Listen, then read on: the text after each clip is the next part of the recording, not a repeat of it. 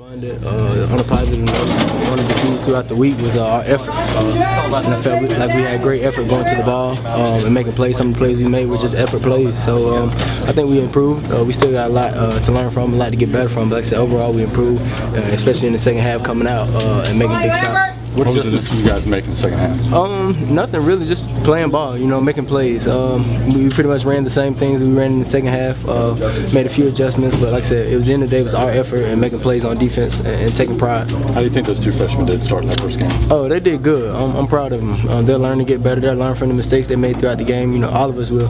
But like I said, I'm proud of them, how they played, and they came out and they fought with us. Jonathan, 0-2 in the SEC. You got 4 ranked teams still on the schedule. You got trips to Kentucky and Arkansas. What's the sort of look for you guys? Just get better. We got a game next week. We're going to get back on the field tomorrow and look forward to San Jose State next week. We'll improve from there. We'll come out next week and try to correct things from us. Focus on us. Get us better. Like I said, focus on the games down the road. But right now, we got San Jose up and we got to focus to beat them. What happened to Trey, and how's he feeling right now? Oh, he's fine. He'll be all right. He was out there and able to make some plays today. Talk about your fumble recovery there. It looked like you almost reached in to scoop it and go. Yeah. I tried to keep my balance and get it, but like I said, the guys made a great play. Storm to the ball. Coach always says, fly to the ball. And, you never know what'll happen. So like I said, Carlton made a good job forcing the fumble. Him and Trey, and like I said, I was able to be around there and pick it up. He didn't get the job done. It wasn't enough. That's the bottom line. What was Dak giving you the most trouble with through the year? Just a little dink and dunk passes, I think.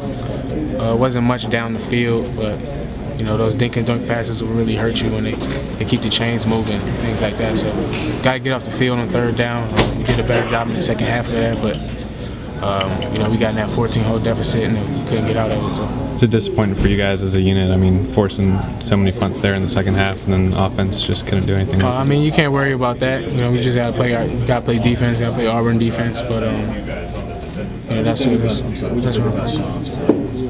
on. I think Sean came in and he did well. Obviously, we gotta convert in the red zone, but that's not my side of the ball. That's not me. But I think Sean played well. What was the difference there between the first and second half? You guys seem to be adjustments. That tempo will get you a little bit at first, and you just gotta step back and you calm down, make adjustments, and I think we played our adjustments pretty well. What did Will Muschamp say to you guys at halftime? You just gotta go out there and play Auburn defense. There's 30 minutes left. We gotta go out there and stop them, get the ball off these guys. And, we did force a turnover in the second half, but we got to do that more often.